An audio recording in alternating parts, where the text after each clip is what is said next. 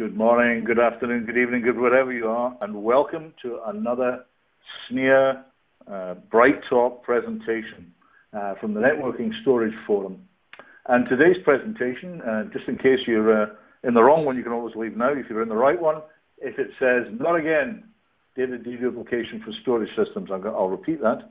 Not again, data deduplication for storage systems. There's actually a joke in there, and we'll get to another one at the very back end of the presentation. And to be quite honest, you can't stop me. So, hey, you're just going to have to wait till the end to hear it. So, without further ado, let me introduce you to some of the features of our Bright Talk here. First of all, you'll notice that the screen is relatively small. If you want to make it bigger, you can actually present this entire window and full screen on your monitor. And that, for some of the slides, depending on the detail, you might find helpful if you're not being able to see any of the detail on the slides. I don't think we've got many like that today, but if you need to, you can always make the window much larger. You also have the ability to ask us questions, so please do so.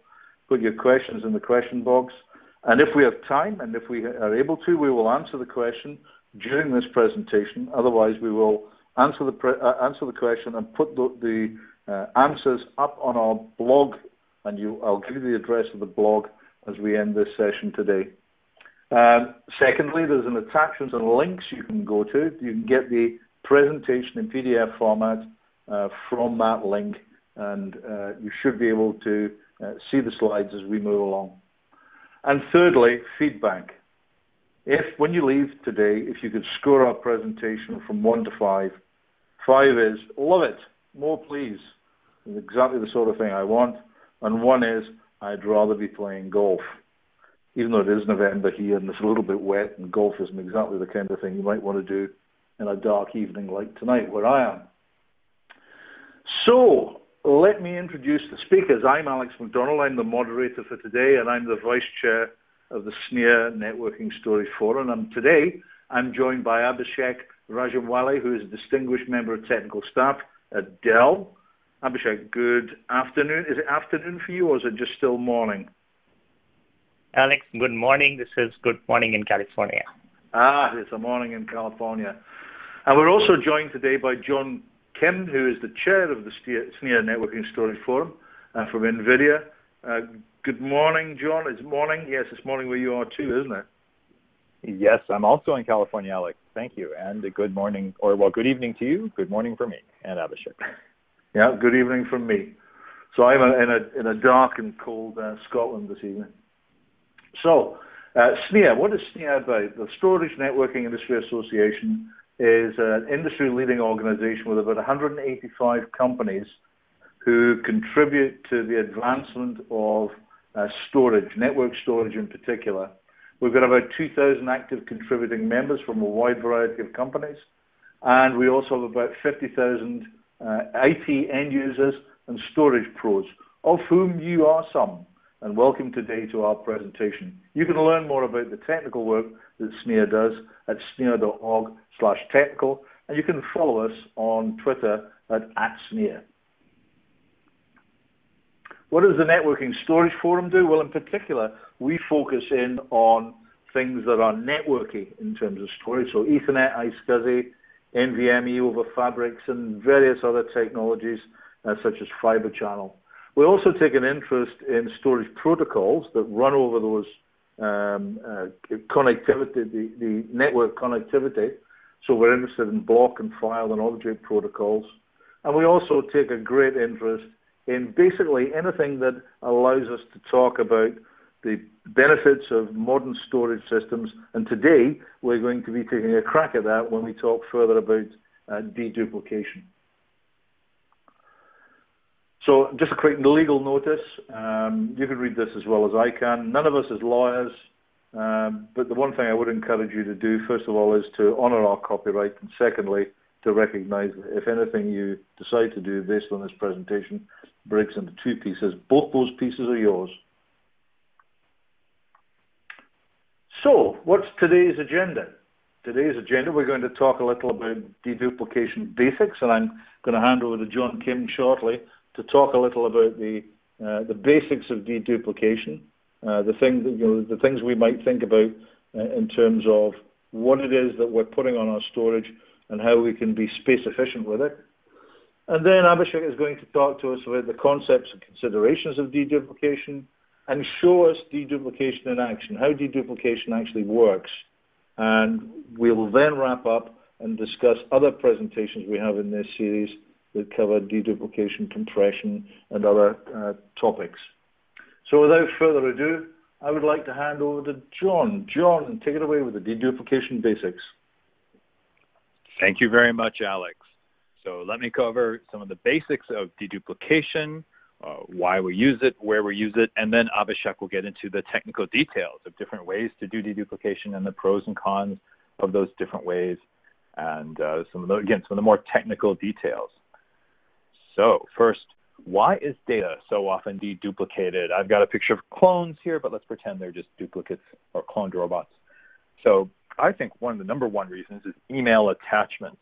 So I email something to 10 people, they each have a copy of it, and then some of them forward it, some of them save it locally, and every time it gets forwarded, the attachments, the email and the attachments are usually much bigger, get copied again and again and again. And then there's always the user's copy of local data. So I put some interesting, useful information or files on a share or on a NAS appliance, and then the users look at it and say, that's important, and they make local copies to their laptops, their desktops, or their own network shares. So the same content then lives in the original share plus a bunch of home directories or local drives. Test and development projects mean that you have the master copy of the live data, but many, many different teams are making partial copies, either in full copies or partial copies of that data, so they can do analysis, they can run a test program, they can write new software and test it against that data or develop it against that data.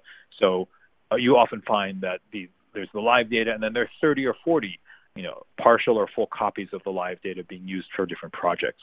And finally, backups and mirroring are a huge source of duplication, because usually the same content is backed up again and again and again.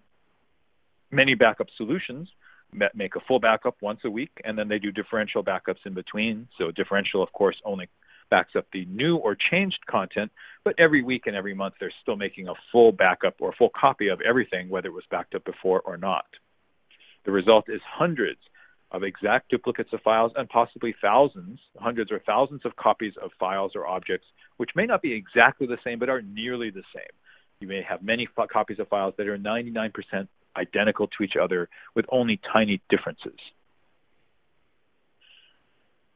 So enter deduplication. The basic idea is that when I want to deduplicate data, I look at data, I see a piece of data or a chunk or a block or a file, and I save it the first time I see it. And then if I see it again, I don't save it again. I find repeated patterns, either inside a file or repeated files, and then after the first time, instead of saving it or transmitting it again, I just save or transmit a pointer, which points back to the first copy of that. And so if the same data appears 10 times, I only have to save one copy of it plus 9 pointers. And the 9 pointers are each, of course, usually very small, much smaller than the actual file. And again, if I need to undedupe or rehydrate the data or read the data back, in many cases, I may be able to save time by reading back the original file once, or original block once, or chunk, and then reading the pointers. And as I read the pointers, I just point back and read the same original file or chunk of data again. So that's the very basics. Abhishek will go into much more detail.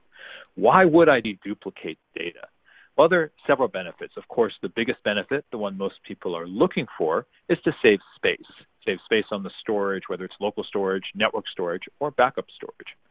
And they also want to save bandwidth. So if the data is being transmitted over a WAN link or being sent to a backup destination, deduplication can result in a large savings, because again, instead of transmitting the same file or same block or chunks of data repeatedly, you just transmit it once. For each time you find a new block or something you haven't seen before, you transmit it once across the network.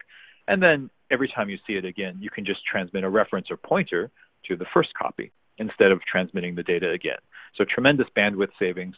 And that also can be a big time savings for backups. simply because with backups, they're often going over a network, sometimes a long-distance network, and reducing the amount of data sent means the backup can happen much faster.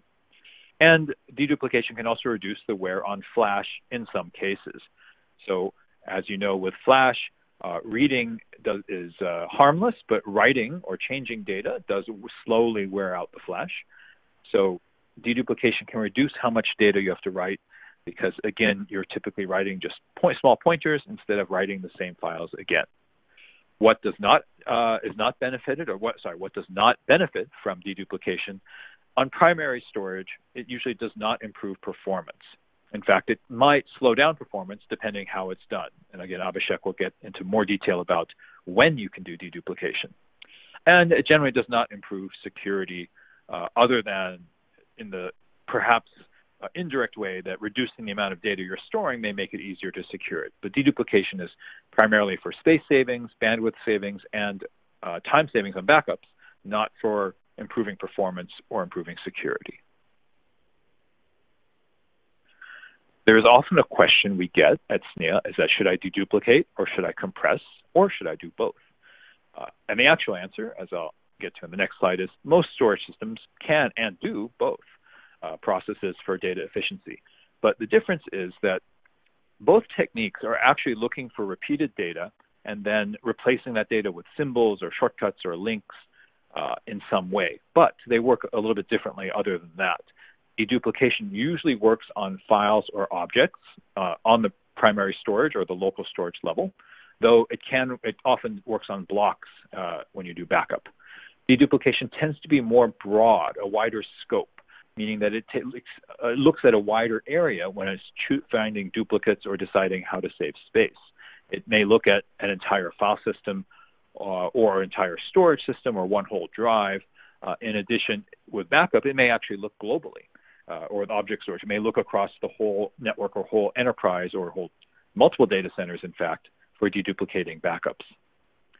And it's more coarse-grained. Usually deduplication will look at a block or file, but doesn't look inside the block, or in some cases does not look inside the file to see if there's any duplicate data inside there. It just says, I've got 2 identical files, I'll save 1 copy, or 10 files, I'll save 1 copy, instead of 2 or 10 copies of that file. And sometimes it works at the block level. Compression can often look at a much finer grain. It can sometimes look at the individual blocks or even inside blocks of data. And by the way, that could be blocks of data logically or blocks on the storage, depending on where you do that compression. Compression usually works on individual files or individual objects or individual storage devices like a hard drive or an SSD. So where deduplication might look across a file system and look for copies of files, compression probably tends to look at each file individually and say, can I compress this particular file or this small section of the drive? So it operates more locally than deduplication. It usually has a narrower scope. All right, let's go on. And so, in fact, you can use them together. And, that is the next slide. So first, who, what, or where can I do deduplication? And Abhishek will cover more about when I should or can do it. So you can do it at the application level. This is not common, but except in email and backup applications. Email applications often save only 1 copy of an attachment and reference it when it knows that many people have saved or attached the attachment to many different emails. And then it is more common for some applications, like some databases, to do compression instead of deduplication. A local file system can also do deduplication, but again, this is really rare as far as I know today. It's much more common for file systems to offer compression as an option than deduplication. Network devices, so regular NICs and switches and adapters usually don't do anything like this, except that those who do WAN optimization often do block deduplication. And there are some what we call DPUs, or data processing units, or smart NICs that offer some deduplication capabilities, but those are usually actually for deduplicating the local storage, not for deduplicating content on the network. The storage devices, meaning an individual drive, today this is not common, but with the advent of computational storage, I expect we will soon see SSDs or smart SSDs that are able to do compression or deduplication or both on their own on the device. Now we get to storage systems. Here, deduplication is very common. Most of the advanced most of the enterprise storage systems do support deduplication today, and many also support compression at the same time. And in backup systems, this is also very common. Many backup systems, either software or appliances, offer deduplication simply because it's kind of expected in the world of backup. And some of them do deduplication globally, and then once they get the data to the drive or SSD or tape, they do local compression after the deduplication. And that brings me to, can I use them together? And as I mentioned, you can use them both. It turns out that it's not always a clear choice whether you should do, which one you should do first. So some storage systems do compression, then deduplication, and others do it the other way around, deduplication, then compression. And there are advantages to both orders. For example, if you are doing global deduplication, then doing compression first can be a problem because using slightly different compression windows or technologies at different locations would mean that the same data, when it shows up at the central storage or central backup device, now looks different because it was compressed with a different window or different technique. So if you're doing global dedupe, you'd probably want to dedupe and then compress. On the other hand, there are other cases where on a local system, it may make sense if you know you can consistently do compression, the same compression for every identical file, it may make sense to compress and then dedupe. One key message is that if you add encryption, any strong or good modern encryption will break deduplication and break compression because the same file encrypted will come out differently if you encrypt it first. So almost always, if you're using encryption, pretty much everyone does deduplication and compression, or compression, then deduplication, and then they do encryption last. And likewise, when they read the data back, they decrypt it first before they rehydrate the data or uncompress or reinflate the data. And so, of course, if you are encrypting data locally and you want to do deduplication or backup, you have to decrypt it, send it to the backup, and then the backup system can deduplicate it and then re-encrypt it if needed. Okay, that is the end of my introductory section. Now we turn it over back to you, Alex, and then to Abhishek. Thank you, John. We've had a question in from the audience, but I think we'll answer that at the back end. It's a question about compaction, which is an alternative technique. But I'll talk about the compaction at the back end of the presentation. In the meanwhile, I'm just going to let Abhishek run riot and take us through the more in-depth data deduplication. Thanks, Abhishek. Thank you, Alex, and thank you, John, for those insights on data deduplication. And let's continue our discussion on some of the concepts and design considerations for deduplication. I'm going to call dedupe for short for deduplication for the rest of the slide. Let's first talk about the granularity of dedupe. So what is file-based dedupe? Now let's say we have 6 files that we want to store, and some of these files have exactly the same contents, like file F1 and F4 shown here, and files F3 and F6. So when you store these files on a system that does file or object level deduplication, the system is going to store the unique file content only once. So here we see that the contents of file F1 and F4 are stored once, and the contents of file F3 and F6 are stored only once. But is this good enough? And yes, the answer actually is no. So let's go one level deeper inside the contents of these files. If we break up the contents of the files into blocks and identify these blocks uniquely by their content, then we have more information about the file's content to find redundancies beyond the file or the object level. Like for example, here files F1 and F3 have 2 blocks in common. Those are blocks A and C, and so on. So when you store these files on a system that does deduplication at the block level, the system will store the unique blocks only once. This system is definitely more space efficient than the one which can only dedupe at the file or the object level. But we're back to the same question again. Can we do better? And yet again, the answer is yes. So let's dig a bit deeper into this block level dedupe. Looking at how the blocks can be defined, we can go for a simple method of having fixed size blocks or fixed size chunks. I'm going to use blocks and chunks interchangeably. So let's look at what happens when a file is actually modified and, when a file is actually divided into fixed size chunks and then it's modified later. So the yellow portion actually shows the difference between the two files, or let's say two versions of the same file. The modified file has some more data written to at the beginning of the file as shown here. And now when we break this file up into fixed size blocks, we see that all the blocks are actually now misaligned.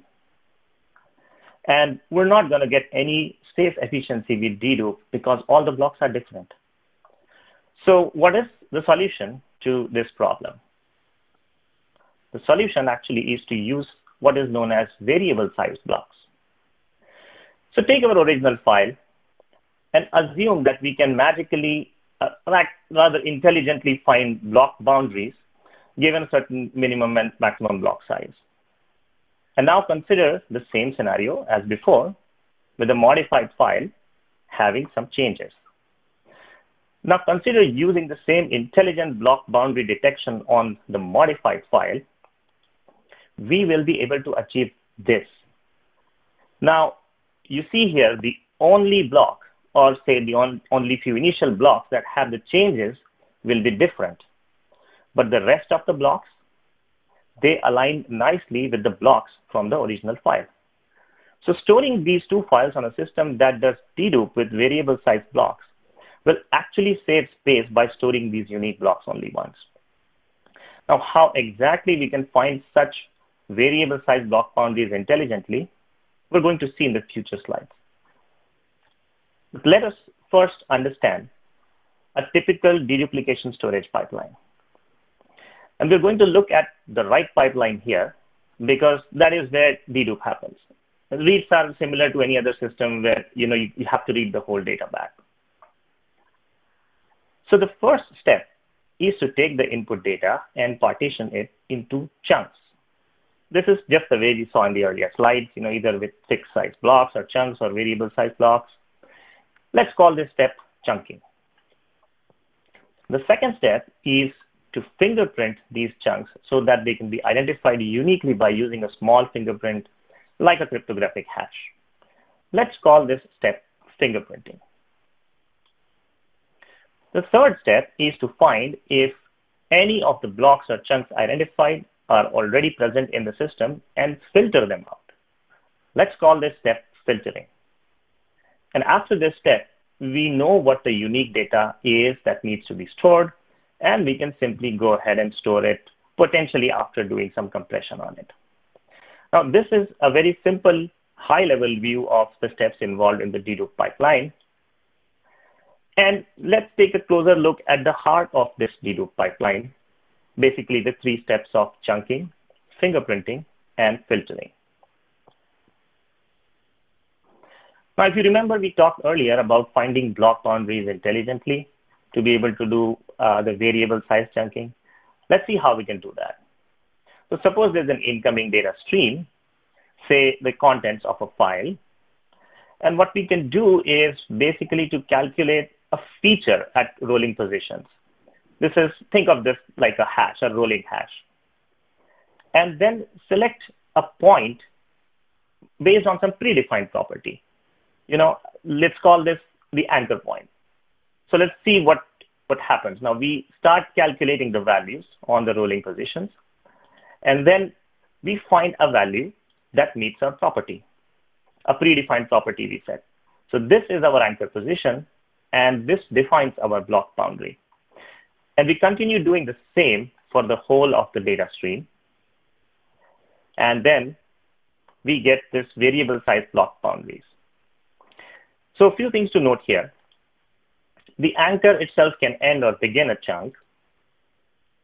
All this process has to be fast enough because what I essentially described is a ribbon fingerprinting process. So we need to update the fingerprints at a very high speed. And there has to be a certain minimum and maximum chunk size threshold because we want to avoid the pathological conditions. Now, this is just a brief overview, and you can find the details of gradient fingerprinting on rolling windows and all that in a publicly available paper, and I highly recommend reading that. But the thing to note is that this variable size chunking is widely available technology today. Now, moving on to fingerprinting, this step actually can be done by using standard techniques like using cryptographic hashes that have an extremely low probability of collision. And this is where a lot of people ask about what is that small probability, what is that low probability, and should we even worry about it? Let's take an example. Okay, suppose we take a SHA-1 fingerprint, a 160-bit fingerprint, and we take a large data set size. I have taken 530 exabytes here, and a relatively small dedupe chunk size of 8 kilobytes. So the probability of a collision with that massive data set is that extremely small number that you see, the decimal followed by, I don't know, 10 or 12 zeros and that. So if you want to make sense of what this number actually means, think of these two examples. The probability of a RAID 6 failure within 5 years is that number, which is a million or billion times higher than that. And remember, RAID 6 is industry standard, and 5 years is the length, the maximum length that your storage will be in use, say end of life. So you're going to have much higher probability of a RAID 6 failure on your device before a dedupe. And a second example, just out of fun, think of the probability of being struck by lightning. Even that is a billion times higher. So what this says is that we really shouldn't be worried about collisions. Filtering. Okay, so remember, filtering is basically looking up an index to find duplicates. So let's look at some of the challenges and approaches to filtering. So let's say we want to build a disk-based dedupe system, and suppose we don't try to do anything smart about this. So let's assume that the data ingest throughput required is about 1.2 gigabytes per second. This is actually rather low end for an enterprise system. I'm taking it for an example. And let's say the storage capacity of the system is in terabytes, hundreds of terabytes range. And that's kind of reasonable, again, for an enterprise class system. So with such capacity, the constraint is that we cannot hold the index in memory. And then taking example of the 8 kilobyte chunk size, we're actually going to require 150,000 lookups per second to sustain the dedupe. Now, with 7,200 RPM drives, we will need about 1,200 disks to actually sustain the IOPS requirement of index lookup for dedupe. Clearly, we need to be smart here. So what are the things to consider? So I'm giving two examples here. So first, to reduce index lookup, we can try to make use of data locality on storage to help, preset fingerprints in a cache that we can filter against instead of filtering against the disk lookups. And secondly, we can use compact data structures like Bloom filters that can still fit in memory for a large data set. And although being probabilistic in nature, they can still provide you some categorical answers like, for example, whether a fingerprint is surely not present in the system. And this can further avoid your index lookup requirements. So let's look further into the first example that I gave, how data locality can be used to reduce the index lookup requirement. To use data locality to our advantage, we can store the temporally closed chunks that we get from the data stream in packed units that will be loaded together into a cache for lookup. Now let's take an example to illustrate this. Say we have a file, file1, which is the first version of a file, and that, let's say, all data in that file is kind of unique. This typically an example would be like the first full backup on a system. And so when we store these blocks, we can actually pack them into these packed units and store them as units on the disk. So we continue this, and we're going to store everything into these packed units. Now let's say we want to store the second version, the next version of this file, say the next full backup. So when we get the first chunk, we use this reference to load the packed unit from the disk into the cache. Now remember, we're loading actually the fingerprints, not the whole data. We don't need to load the whole data, but I'm giving you this as an example. So when we load these fingerprints in the cache, we start getting hits in the memory cache. And we continue getting these hits, and at some point in time, there will be more packed units to load, and we will get more hits. There will be some unique blocks. Like, for example, I'll show here this unique block, which is not there, so we are not going to get a hit on that. But overall, you'll find that we are able to reduce the index lookup requirements for deduplication. So techniques like these must be used to build practical systems that can dedupe at very high speeds with high data reduction, but using reasonable hardware, like not using 1200 disks. So having looked at the challenges in designing a basic deduplication pipeline, now let's look at some other design considerations that we might need to consider. So should we do inline dedupe or post-process dedupe? You may have heard of these terms. So with inline dedupe, the system dedupes the data as it is ingested or stored. So the obvious advantage is that you actually don't need a landing zone or a log to store the raw data. And this directly translates to less storage requirement. You also save resources because you don't have to read the data again to dedupe.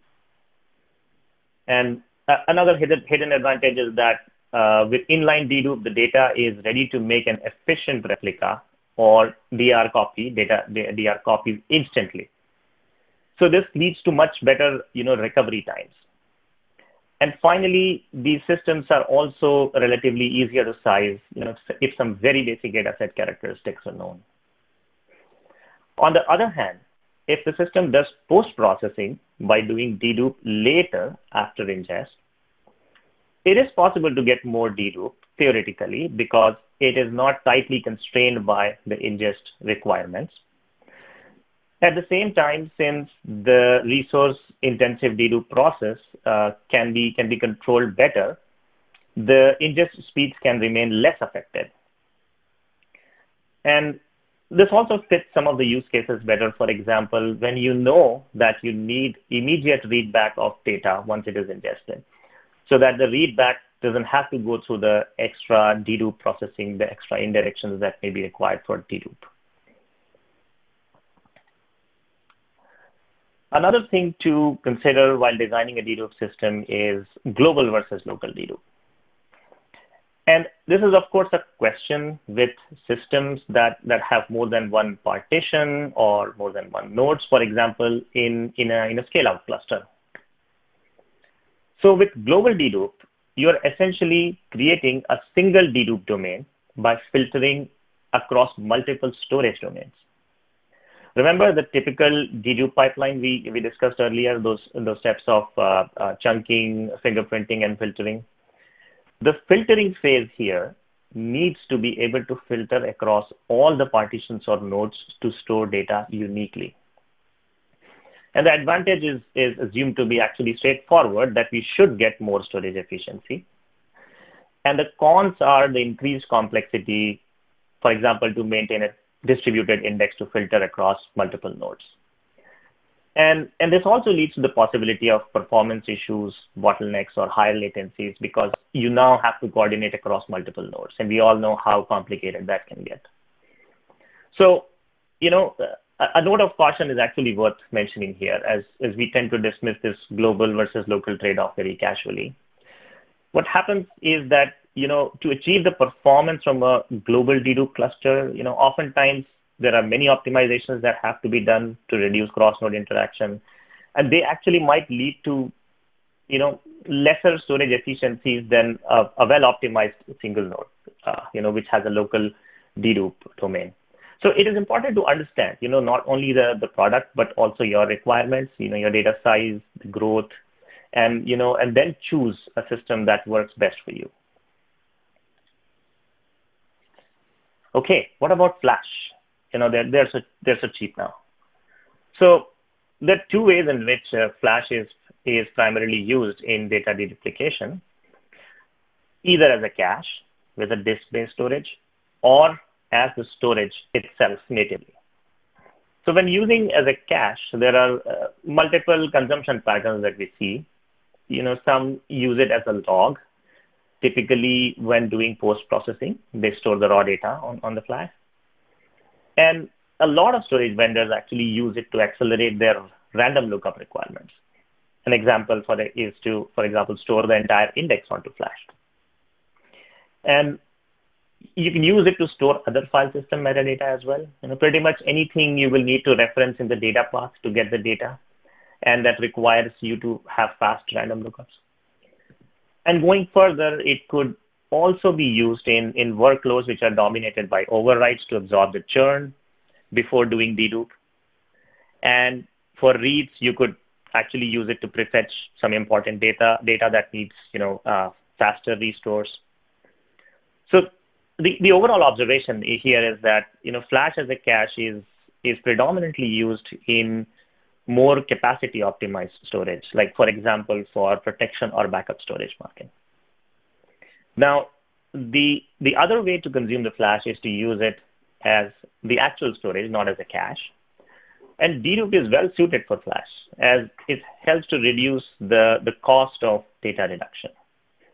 It also helps to reduce the wear and tear by eliminating the redundant writes. Now, another thing to point out here is that the total cost of ownership is actually a factor that makes use of that makes the use of Flash as dedupe storage more suited to performance optimized storage for example, primary storage use cases. But remember, these are only current trends, and over the next few years, things will probably change, and I think they will change.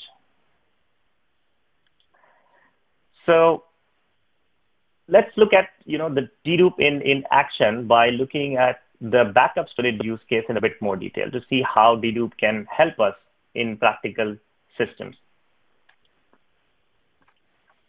So how do backups happen on a dedupe-based storage system? So from the outside, a dedupe system would look or feel like any other normal storage system where you can store and retrieve data. But what happens when you ingest the first full backup? So assuming that we're doing block-level dedupe, the redundant blocks in the backup are identified, and only the unique blocks are stored once. Now, what happens when we take the first incremental? Some blocks are already present in the system, and the new ones are written down. Same thing happens with the further incrementals. And where we see massive savings is, for example, when you take the next full backup. So instead of storing this huge backup, we only have to store those few new unique blocks in this full backup. Now, what does it mean in terms of real savings? Here's an example. So let's say the first full on a Friday takes around or gives you around 2 to 4x reduction only. Now I'm assuming here the limited dedupe within the backup and also assuming a little bit of compression that is used.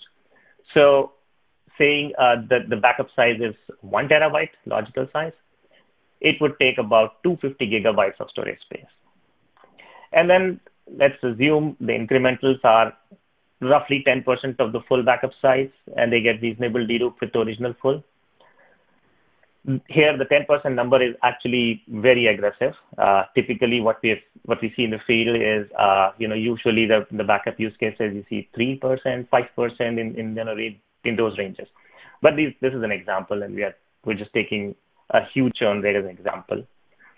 So you're going to see about 7 to 10x reduction in the incrementals. And finally, the next full that you take is going to get you very high dedupe.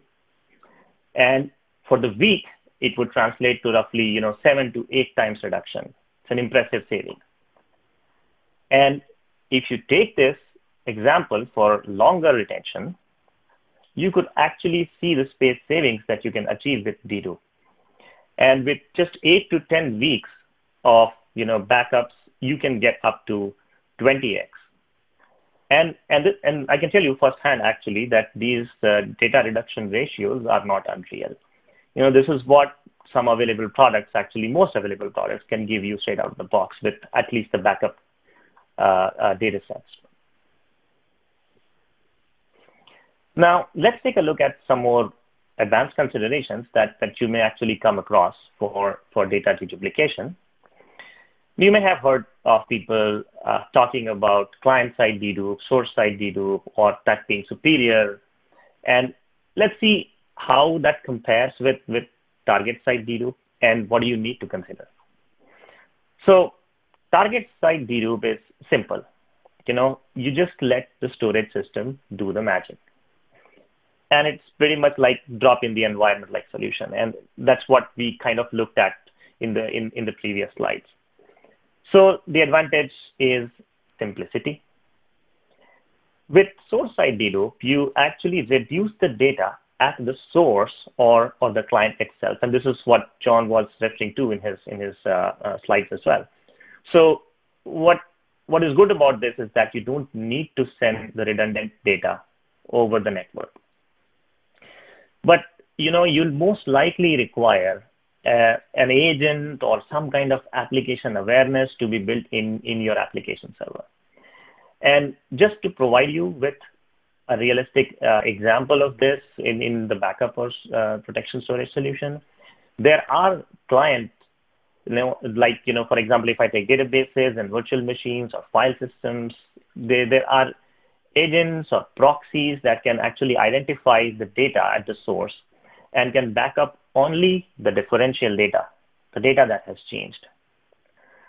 So source-side dedupe actually helps a lot with offloading the work from the target and thereby scaling the overall infrastructure. But sometimes it doesn't make sense, for example, with workloads that have high change rates.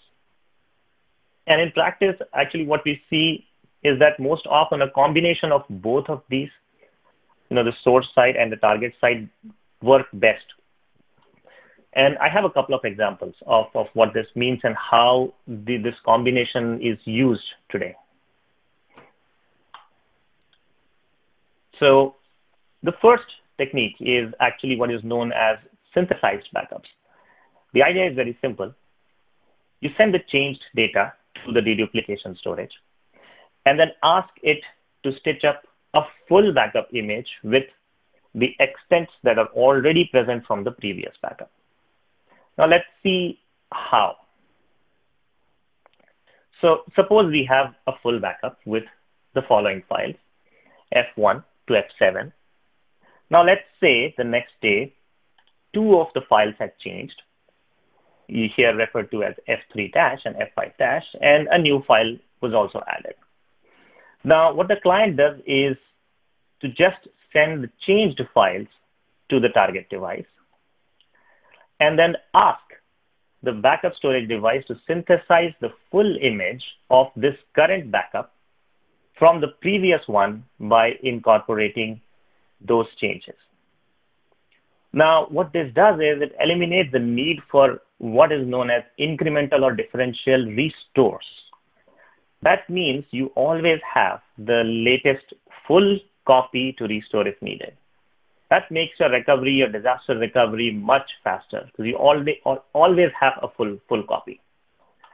Now, what you needed for this was not only the intelligence on the client or the source side, but you needed support from the target side as well. Support being able to synthesize the region of data from the previous backup image. And of course, it should be able to do this by using chunk references instead of actually copying the data. That would be lame. And an example that I gave here for a file system backup is a typical use case for using such synthesis operations. Another similar technique that is useful for backing up entire disks or database images is by tracking changed blocks from the clients themselves.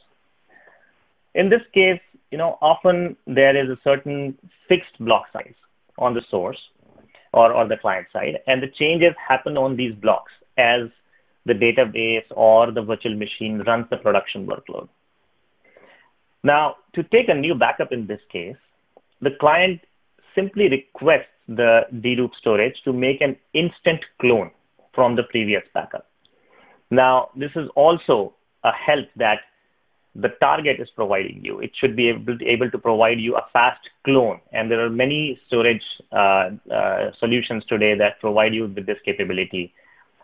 Typically with Dedupe, you can make an O1 copy, a very fast clone copy of the backup.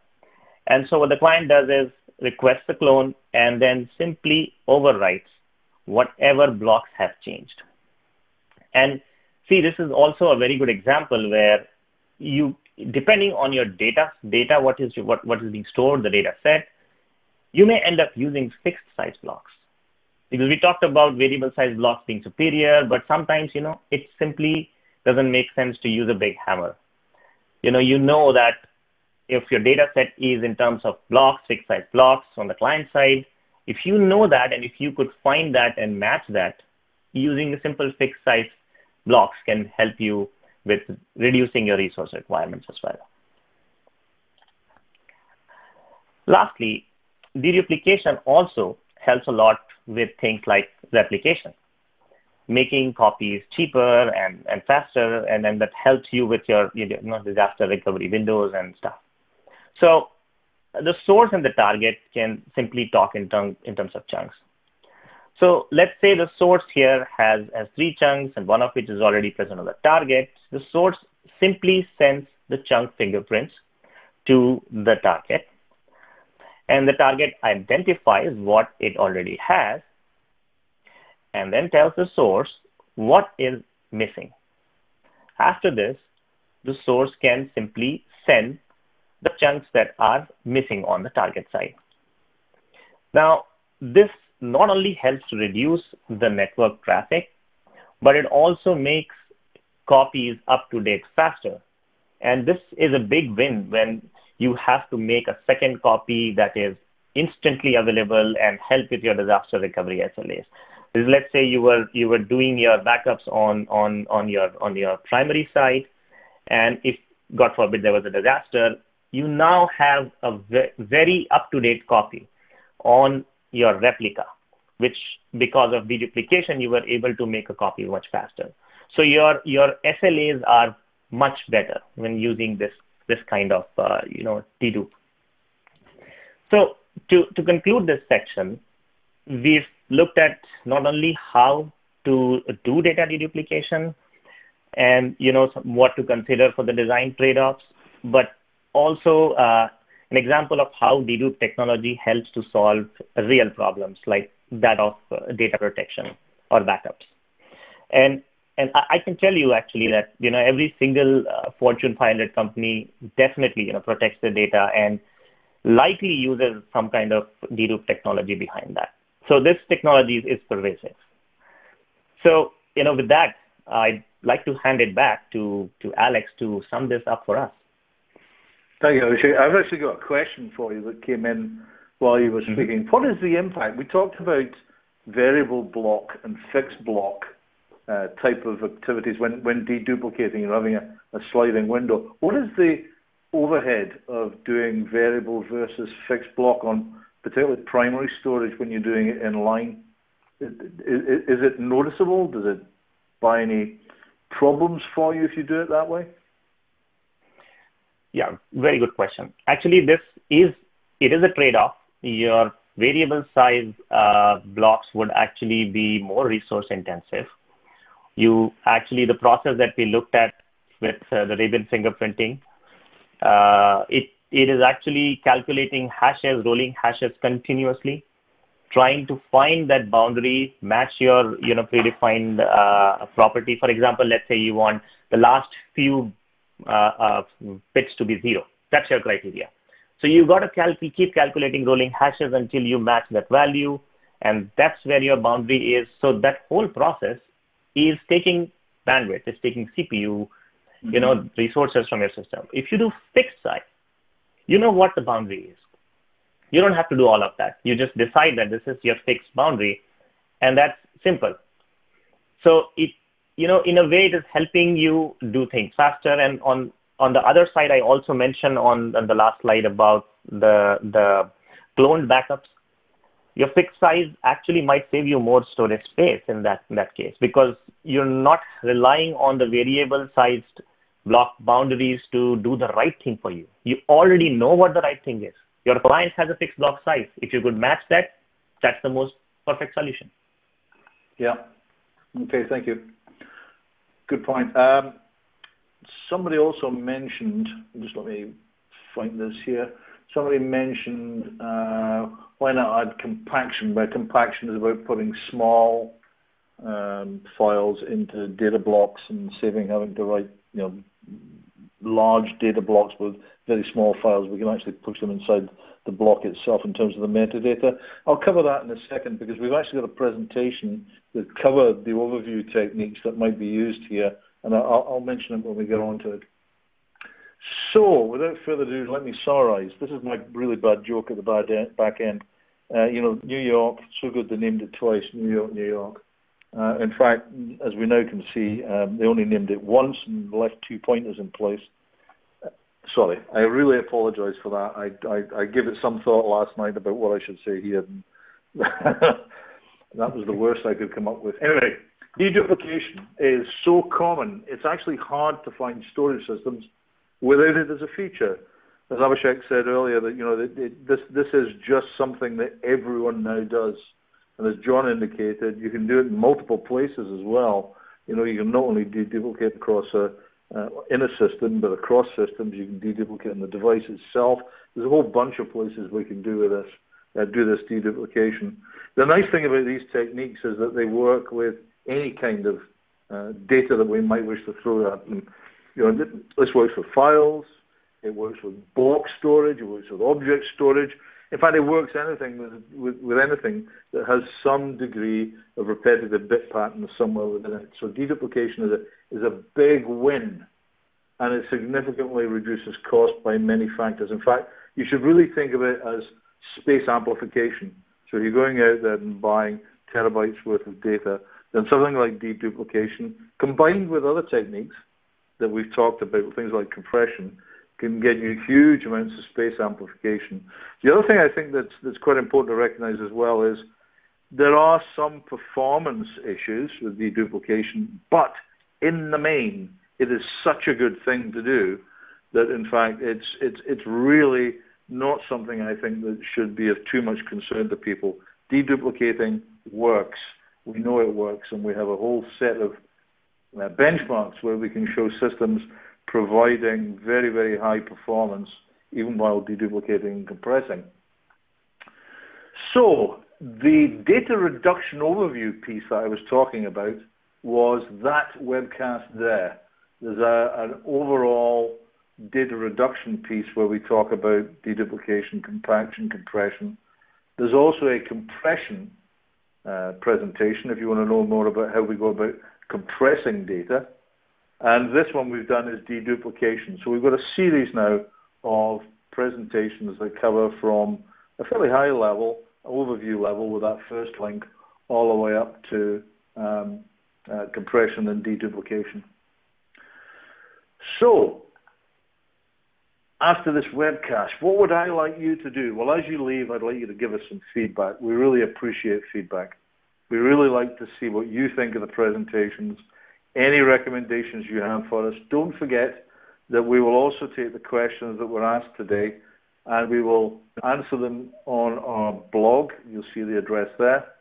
And you can also follow us specifically, the NSF, that's the Networking Storage Forum, not just SNEA, but you get SNEA from @SNEA, but you can also get us on @SNEA NSF. And without further ado, I'd like to thank you. I'd like to thank you for being here today. I'd like to thank Abhishek and John for providing us with a really interesting overview on deduplication and some in-depth talk about how these technologies are used in modern storage systems. With that, thank you very much. Good afternoon, good evening, good whatever's left of your day. Enjoy it. Thank you.